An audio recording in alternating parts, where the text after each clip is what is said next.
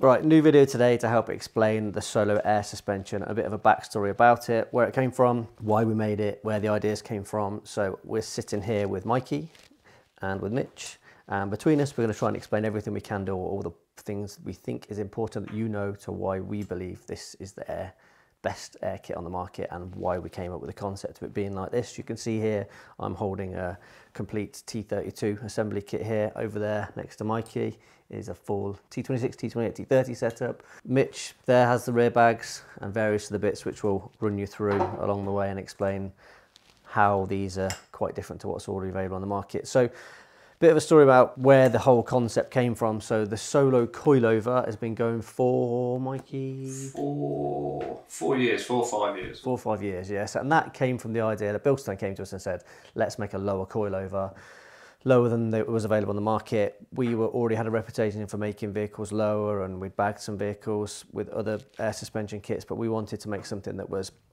the goal was a super low coilover that could be run really low, but also could be run at a sensible, achievable height, but also most importantly, it was comfortable, gave ride quality, and was well built. So a combination of Bilstein's knowledge and development in coilovers and our ability to work on getting things low, and also a lot of to and froing and backwards and forwards and testing.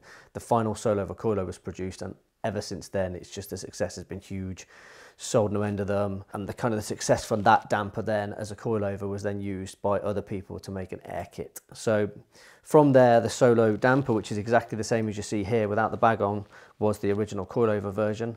The guys at Lowdown Transporters took this damper and they produced an air kit with it, and they'd done it in the same way that everybody else had done with a Conti-Tick bag and various other bits. We'll go through it in a bit more detail, and produced an air kit. From there, it was really successful, but I'd been over in Holland, Transport HQ Europe, and I'd had a meeting with a guy called Heijs from a company called BNHF, Bonhoff. Heijs Bonhoff is his name, and he was explaining to me the system that he did over there. He already has a bag kit that was successful in the Netherlands or throughout Europe, which was a similar concept to this, using a Coney damper. Seemed a great system, and now I tried that damper in our Dutch van, in Marco's van, and it was surprised by how comfortable it was. But that setup wasn't really quite low enough for what people want in the UK. So a combination of what Heijs had already done, a combination of what we knew, a combination of what Lowdown did, the damper that we already had that we knew was super successful, super comfortable, we set about making what we believe is the best air suspension possible for a Volkswagen Transporter. So how do we make the successful coilover into an air suspension kit? Well, it's relatively easy in the fact that the product was always there. The front damper we already knew was a perfect length, but the rear dampers needed to be shorter to get the drop we wanted to. So Mikey? So it's pretty much modelled off our Solo coilover damper. In fact, it's probably right the same, would you say? Yeah, very much so. Yeah. But it was a little bit before we started designing the kit, actually. We had a call for shorter rear shocks for the guys going extra low static, and Lowdown with their kit that we mentioned earlier on. So it's the optimum actually for airing out, lift, drop, everything like that for our kit. So it works hand in hand with the bags. So from there, the dampers were already in place. We'd got the correct measurements for the rear damper. So now we set about making a bag kit and the bag plates for the front and the rear. So first port of call was speak to Heijs, and he sent us the first prototype of his bag kit to work out how we could make it work with his. I'll hand you over to Mitch now, and he'll explain the difference between the bag system that we've used and what you would see on most of the other air dampers that are out there on the market. The concept bag is quite a thick, dense rubber. This bag here that we're using is a lot softer, a bit thinner, so it's more malleable, a nicer ride. We're using a smaller front bag than what you'd see on the market currently. This is partly down to that other bag is actually probably too big. It gives issues with wheel clearances, means the tank's then running more. Yeah, great. That's the diameter of the bag's all bang on now. So width-wise, wheel-wise, it's plenty of clearance. It also lifts to the exact points that we'd want it to. So the shock travel is moving when it aired out. The shock's bottoming out perfectly, or just before bottoming out, not causing any damage. And then the bag would lift on that shock exactly to the top point. So whereas some other bags can extend really, really far, and that's great for their uses, but you're not using your full potential of your bag, you're using a bag that's incorrect for the job. So these are absolutely where they'd want to be, I'd say. So what we've noticed, and we've all had vehicles on air, lots of vehicles on air, but there's a sweet spot with air. So a lot of people think air suspension is just automatically comfortable. And yes, that's true and it's set right, but solid air is really hard and really firm. If you've got too much air in your bag, the ride's too hard because you're sitting on a rock hard bag of air. If you've not got enough in your bag, ride quality can be really squishy and a bit too soft. So with this side bag, it allows us to run the perfect, what I would class the sweet spot PSI to make the vehicle ride comfortably. And with us having the same size front and rear bag, it means that pretty much your pressures in your front and rear bag are almost identical depending on how much weight's in your vehicle. Going back, Mikey, to when we loaded the Dutch van up to go back to Holland, didn't we? Yeah. And we built it, we loaded up a load of stuff to take back there, and Mikey was sitting inside and I was going around making the measurements, and he was tweaking up each corner of the van to get it the ride to sit level all the way through. And once we'd done it, Mikey was like, come and look at the controller. The controller was like, yeah, the controller was, each PSI was exactly the same. Now, I'm not going to say that's going to happen every single time because it very much depends about what weight you carry in the back, but the idea that the bags are all the same, therefore the pressures you should be very similar, means that you don't have that kind of bouncy ride that you see with some suspension kits where they're having to use a smaller bag in the rear. So to allow for all that extra weight, they have to have more pressure in them, which makes the ride really firm. Yeah, I was going to say, because campers are heavier at the back, so we're seeing a lot of these kits have smaller bags on the back and bigger on the front. There's, most cars that have a heavier engine, but they don't. Vans are, all the weight is, or 70% of the weight is at the back. Yeah. This is going to, it's what we've seen over the years, isn't it? Yeah. People have got, they're 30 PSI on the back and different on the front. It's just not working. And this was the bag that Heist was really keen to use. It's a European-made bag, whereas the Contitech stuff generally comes from China. Not that that's a bad thing, but we didn't think the Contitech bag was the perfect setup, if you like, for a transporter, whereas what we tried with this worked really well. The narrowness of the bag allowed us to have the same size bag plate as the bag. Mitch?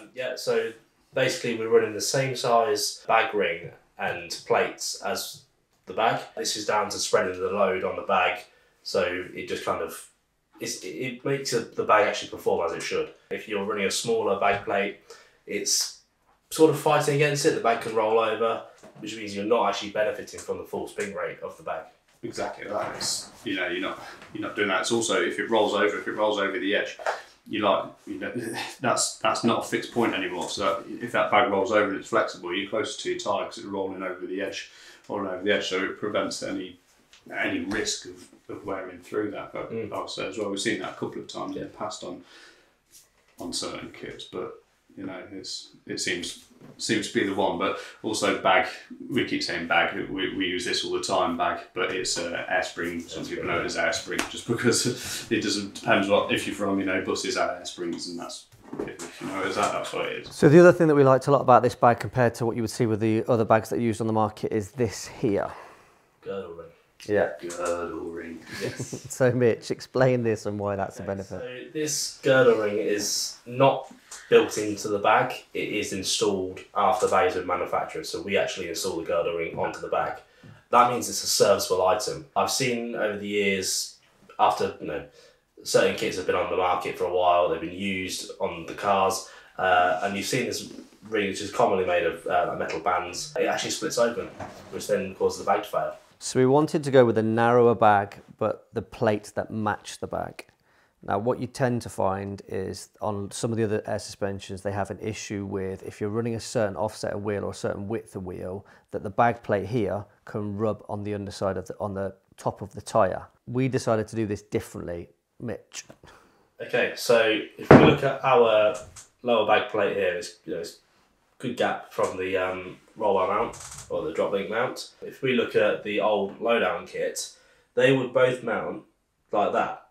So we've got a load more clearance because we've actually thought about how the damper works, the drop of the bag or bellow, and then calculated how high we can actually go to increase wheel clearances. This is because of the small bag as well, isn't it? Yeah. You've got a smaller squash on the bag, so going to the previous point, the bag squash is a lot smaller, which means we can gain more room for wheel clearance, as most fans out there are trying to keep as highly load rated tyre as possible. So we found that was a must really in the design. Right, really importantly, it also needed to look good. Actually, it's not that important, but we wanted it to look good. So we kind of wanted to keep the theme through. Solo has this vivid blue colour we wanted to carry on. So the whole system, the whole setup is either black or anodised black or anodised blue to match the Solo band here.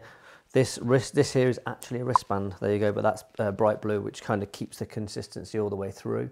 We've also gone for, Mikey, you have one there. Black braided lines, so the lead lines that go onto the struts themselves. These screw onto the back of the front struts. So on the back of the front struts, the front struts move. So as they're moving around, nylon lines would over time perish, break, crack, or could kink. And then there's other companies out there who use the same braided lines, but theirs are silver. But obviously in a black wheel arch, they stand out like a sore thumb. So again, Andy says aesthetics are quite important. So we've thought of everything we possibly could to make it look as sleek and OEM as possible. So there's a limit to how low you can go with an air suspension. We could make this all lower, we could make this bag plate sit even lower, but it's pointless because there's only so far you can go until your vehicle starts fouling on your wheel. But the important thing about this setup is that as Mikey mentioned earlier, the final squash is considerably lower than the other bags that are on the market, which allows us then to make this sit higher to give you that sweet spot. You're riding in the best part of the piston compression, you've got the best pier side in the bag,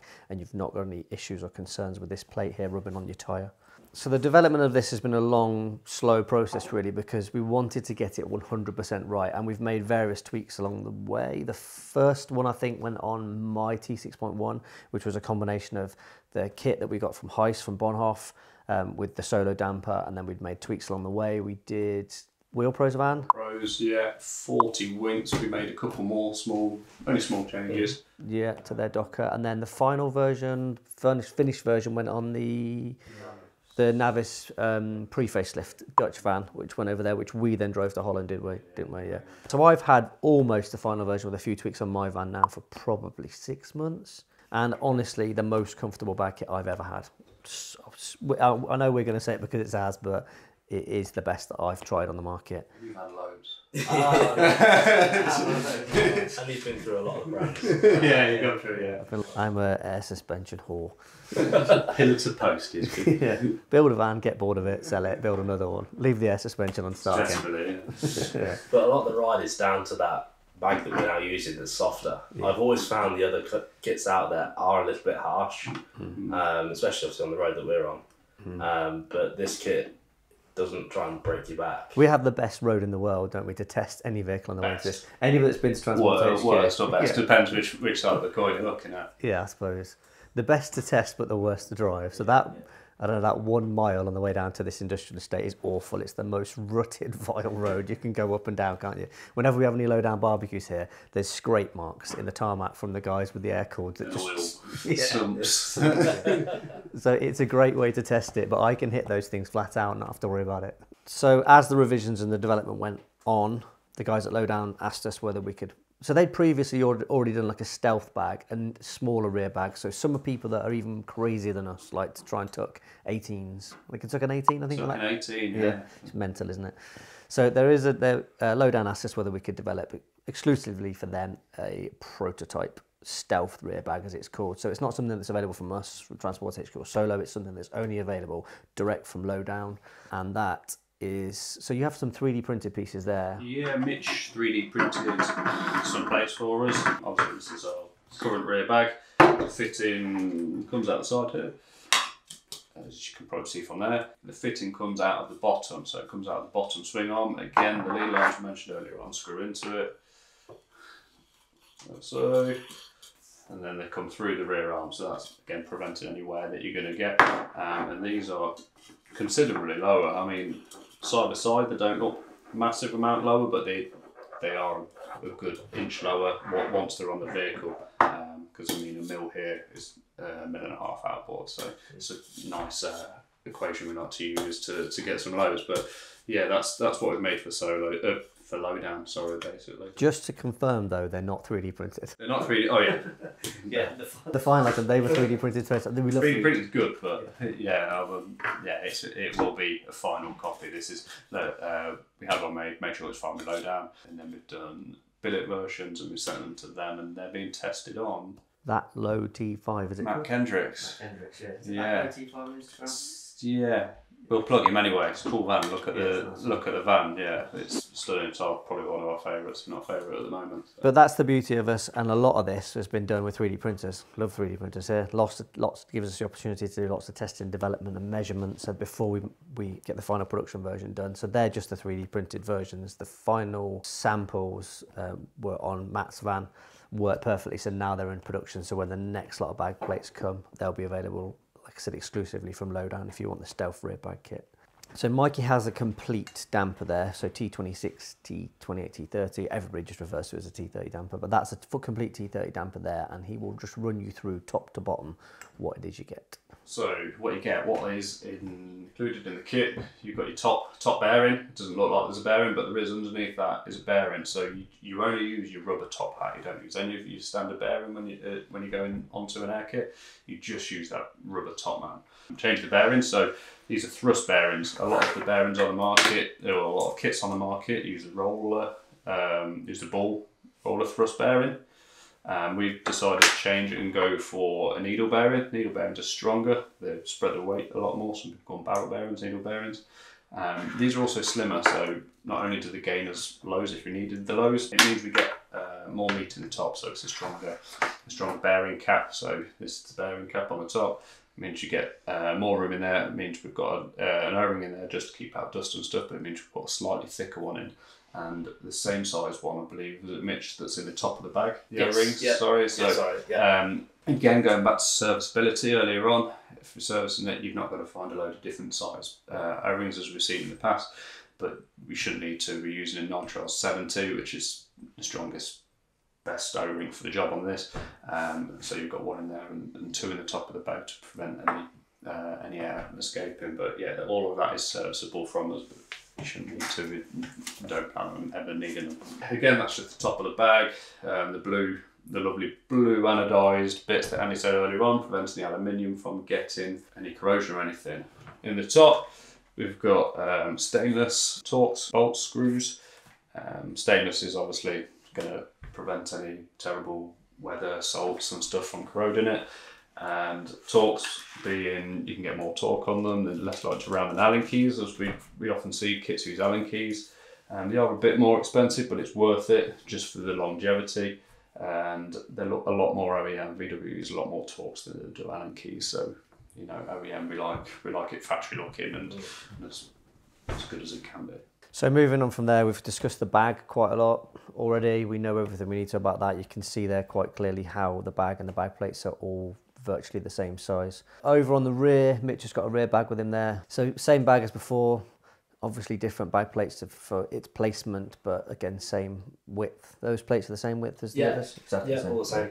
Yeah, it works on everything as well, doesn't it? We had to make sure that it worked with 4 motions as well as 2-wheel drives. So there's no bag rubbing or anything like that at all. It all holds in and yeah, works on both. So that's the strut and the bag and the kit explained. So they're available now, or available from us. They're available from various different dealers across the country, but this kit now is ready to go and available to be purchased for and installed at various places across the country. As I mentioned previously, Solo have quite a big range now of other products which tie in with these. So we have always been known for the Solo coilovers. We have a whole new range of Solo coilovers coming, which I'll go to in a second, but sticking with the AiR theme for now, we'll just run you through a few other products that we already do, which are part of the Solo brand. So Mikey, tank there. Do you want to explain the tank? First to the sides and salads. Yeah, we've got the seamless air tank. The seamless air tanks are a great tank. This is a 3 gallon, some people call it 4 gallon, but it's a 3 gallon. These are great, they're seamless, which is getting out of the strap, they'll probably show you. These can be mounted anywhere really. The straps can be, they can slide across, they can spin around. It just means, again, flexible, you can mount them wherever you want. Most people have got a full camper and they don't want to use up all the cupboard space, so underneath, we mount them underneath in front of the spare wheel, so they just fit in there and you're not losing any room at all. Most seamless tanks have ports on both sides symmetrically. We've not gone for that actually, we've gone for 3 on the one side. When you're putting these underneath, the exhaust runs down one side. You want to keep your air lines as far away from the exhaust as possible. So we've gone for all in one side to keep them away from the exhaust. So as much as this tank would work in any vehicle, inside, outside, yeah. We've very much designed the way the ports are specifically for a transporter, just to make it better, safer, easier to install. Yeah, and the aluminium as well, which I mean, we see a lot of, well, there used to be a lot of steel tanks.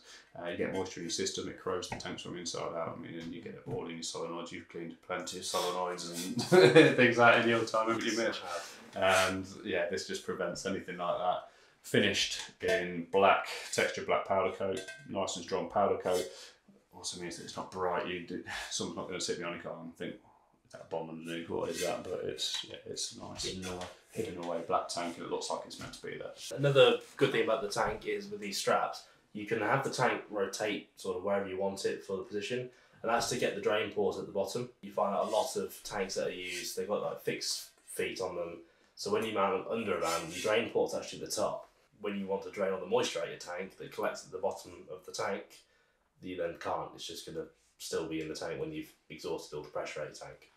So these are, I guess, great to allow all the moisture to come out when you drain your tank. Yeah, I mean, very much transporters in mind in all the development for this, down to picking the bag and the way the tanks are made. But these are the bits working any purpose. We sell those tanks to people that put them in various other vehicles, Golfs, whatever they're bagging, and the compressors as well.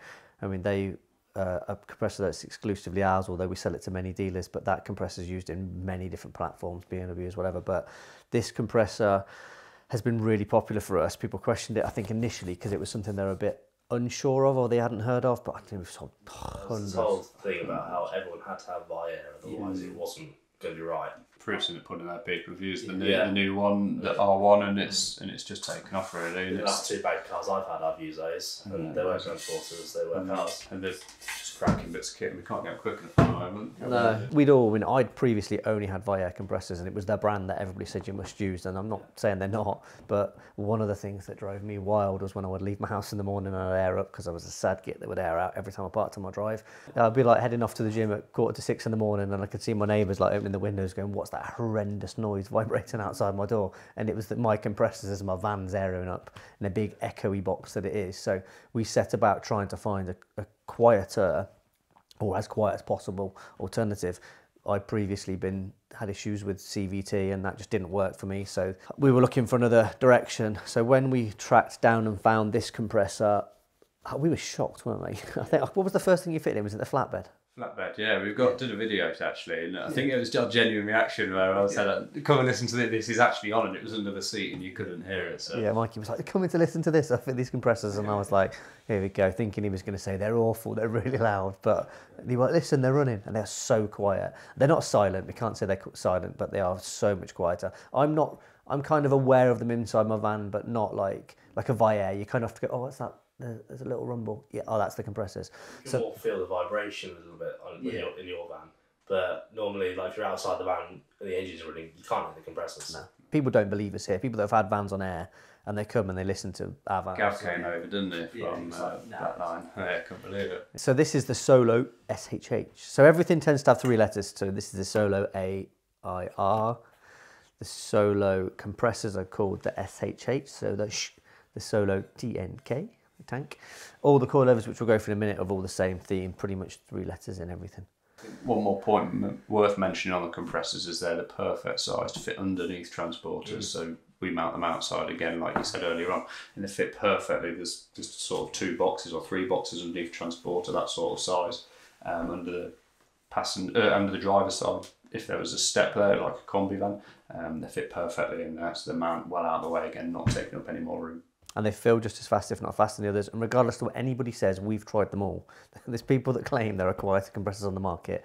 That is the quietest compressor on the market, bar none. And I don't know how many we've sold now, but warranty claims, straight up honest, we had 1 maybe? 1, I think, yeah. We had 1 warranty claim out of, I don't know, 1,000 odd, probably sold now. So really, really good compressors and good value as well. They're considerably cheaper than alternatives that are available on the market. Keeping them in stock is the hardest thing at the minute, because the factory can't necessarily build them as quick as we need them, but yeah, great bit of kit. So compressors we've covered. We've got the drop links as well.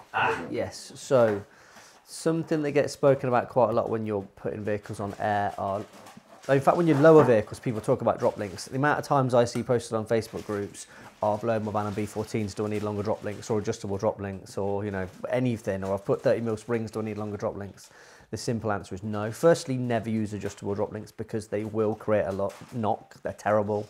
It's just not the way to go. But the correct size drop link, you do not need a longer drop link unless you've got a T6.1, then you need T6.1 dedicated longer drop links, which we have in stock for coilovers. Yeah, but if you're going air suspension, you only need these length drop links if you're going really low on air, don't you? If you had kind of a standard, a lot of other air setups that didn't have any extra cutting work or weren't particularly low, you wouldn't need longer drop links. But these drop links we've had designed specially. So this is the Solo length drop link that Mikey's holding in his hand there, which is the Solo LNK, I'm guessing. We've not actually named that, but yeah, it should be the LNK, shouldn't it? So that's exactly the correct size drop link you would need when you're fitting this suspension to your It's perfectly measured and measured out, just exactly what you need, and they've also got a good 2-year warranty on them possibly, yes, so we're trying to keep as much warranty and look after you guys as much as possible. And that's T5 right the way through to T6.1. It uses the same length drop link.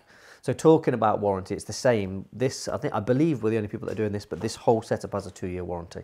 So that everything that you see here, the full air kit's 2-year warranty, whereas most of them available on the market, or all possibly, just 1-year warranty.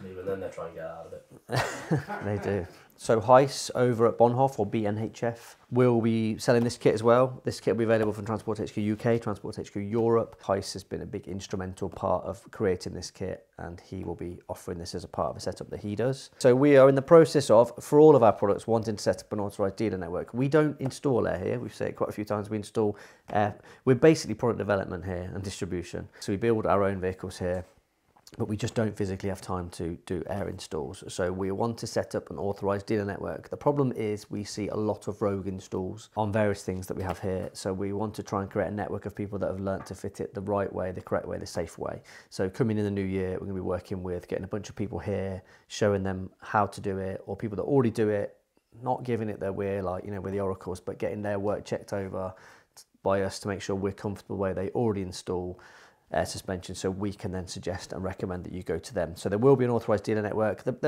We get so many people ring us and say, right, I want my suspension fitted, and they're happy to drive 4 or 5 hours away to get it done, which doesn't make sense really. I'd rather be able to say, right, whereabouts in the country are you? Okay, contact these guys. They'll do as good a job as we would do, and they'll charge you the same because they've been taught to do it our way. Another important thing in this kit and all the Solo kit where possible is eco. We wanted to try and keep it as eco as possible. So Mikey will explain what we've done there. Next got a bag, it's going to pass me over. All the fittings and stuff like that will be in these. A lot of people use bubble bags, you know, the normal generic bubble wrap. These are all good for the planet. There's a turtle on there. You know, everything we're doing, we're trying to use paper tape where possible. We're filling them instead of bubble wrap, we're filling them with scrunch paper and recycle. Anything recycled, we're just trying to care as much as we can about the environment, the future. So again, that's just another great thing we've looked into and spent hours looking for for the product. So it's expensive stuff. It's expensive, you know, it's more expensive. Recyclable, biodegradable stuff is more expensive, but that was something that was really important to us. So even down to these boxes here, you'll see these are Solo coilovers, but obviously cardboard's recyclable, using paper tape. The fillings inside are all either biodegradable or recyclable, wherever possible. The whole kit, we've tried to make everything on this kit, you know, we tried to just make everything, the whole process, we've tried to follow as many carbon neutral using methods as possible, and using everything as close to home as we can. So moving on from this, I think that's everything explained on the air kit. Now, Solo range is growing and growing, so I just wanted to talk to you about a few other things briefly. We'll do another video on this coming soon, probably in the new year now, but we've been working behind the scenes on various other versions of coilovers. The original Solo coilover will become the Solo LOW. We have a new Solo coilover coming out, it's called the Solo NSL, which stands for not solo or nearly solo, which kind of sits in between, slightly above the Solo, which is 100mm at the highest setting. That kind of sits 90 and up from there. We've got the Solo NXT, which is next generation, and that's your kind of your average drop coilover, the sort of 50 to 75mm drop coilover. And then we have a new Solo LFT coilover coming out, which is a complete adjustable lift suspension, so a front and rear adjustable Solo lift kit coming out early next year. We knew the Solo low coilover was good, and then we were talking to Bilstein, and you've probably seen on one of our previous videos, we ran Bilstein B16s on one of the vans, and the beauty of the B16 was it's a fully adjustable dampener. It's got adjustable dampening, height and dampening rate, so you could find the sweet spot, you could find the most perfect, comfortable spot in the coilover. And then it got us thinking, well, B16s, the technology involved in them makes them really expensive. I think if Bilstein ever produced them, they were going to be like 2,800, 2,900 quid a kit. Well, if we found the sweet spot in that damper, if we found the right point that you never want to adjust, why don't we just make a coilover that has that ride quality? So that's where the new Solo NXT coilover is. It's your standard drop damper, like I said, about 70, 75 mil at its lowest setting. That's going to be coming soon. It's going to be a really popular one. And then we wanted that coilover for that gap in between. So Solo lows are too low for some people. Some people want to go lower than the Solo NXT, so that's where the NSL comes in. So it's that coilover for somebody that wants to sit in between. They're not quite brave enough or don't quite want to go as low as 100 mil, but they want to sit in between. So the NSL comes in there using the same information we've used from the other two kits to create this mid-range kit. But importantly, we're a great believer in when you shorten the spring, you should shorten the damper. So that kit again will have the damper on that is in between the low and the NXT. So you've got a shorter damper to go with your short spring to give you that mid-range kind of low but not quite so low coilover. Same principle with the lift, a longer damper, longer springs. So that kind of completes the coilover range. Then the one thing that we found was missing was trying to make a spring set. So we say it quite a lot, but springs only can give you a crashy ride. They're a good alternative to a cheap setup, but where people go horribly wrong is they go, right, I haven't got the budget really to lower my van on coilovers. I want to just put springs on it. The problem you've got is when you lower a van on lowering springs and you've got your original damper, the ride can become crashy. So we wanted to set about making something that was as good as you could possibly get spring only with the right drop and comfort. So it had to be IBAC. We contacted IBAC, gave them a brief of what we were looking for, and between us we've designed this. So this is the new Solo IBAC Pro Sport set. So this gives you about 45 mil drop. And the reason why we've gone 45 mil, anything lower than 45 mil, the danger is we could be so easy to go, oh, Solo, we're known for low, let's make a 60, 65 mil spring. Your damper just can't handle that kind of drop, it's too long, so your ride becomes really crashy. So we've gone with 45, this is the optimum drop to notice that you've lowered your vehicle. You lower a vehicle 30 mil and it's hard to even tell you have. 45 is the perfect amount to make it obvious visually that you've lowered the vehicle, but also to improve your ride, your comfort, your body roll, your sway, but also not too low that's going to make the vehicle uncomfortable and your ride crashy. So a few other Solo bits we do the rear heavy duty spring rubbers. When fitting coilovers or springs or anything, it's really common for the rear spring rubbers to wear, so we've created a polyurethane one of those, again 2-year warranty, but those things are going to last forever. But the Solo range itself is growing, merchandise obviously, loads of that. So this is all based around the Transporter platform as we know it, T5 to T6.1. You may have seen on some of our stuff we've been developing for the T7. We get our hands on an ID Buzz. Probably by the time this video's come out, we would have had it for a couple of days to do some testing and development. Our own one has been slightly delayed, but should be here early new year, so we can start working on suspension for those as well. So just keep watching this space. We'll have something pretty cool and exciting in the whole ID Buzz world, if that excites you. And already we're looking at working on the next stage of what replaced the T6.1 and what we can do suspension-wise for that. That's it, that finishes this video off. I just wanted to thank Mikey and thank Mitch for being involved and helping me out explain all this stuff, because they're the technical guys. I'm just the guy, the old guy that has the ideas and grows the beard. Appreciate you watching. Please do press that like button if you think it's at all interesting. It helps us, it helps YouTube, show it to other people. Subscribe to the channel if you find this interesting, or you think there's anything else that might be interesting in the transporter world that you think we may want to cover in the future. Please let us know in the comment below. Share this video with anybody that's about to embark on the journey of lowering their transporter, whether it's air suspension or whether it's just springs. We hope that there's a Solo product out there for you. And as always, thanks for watching.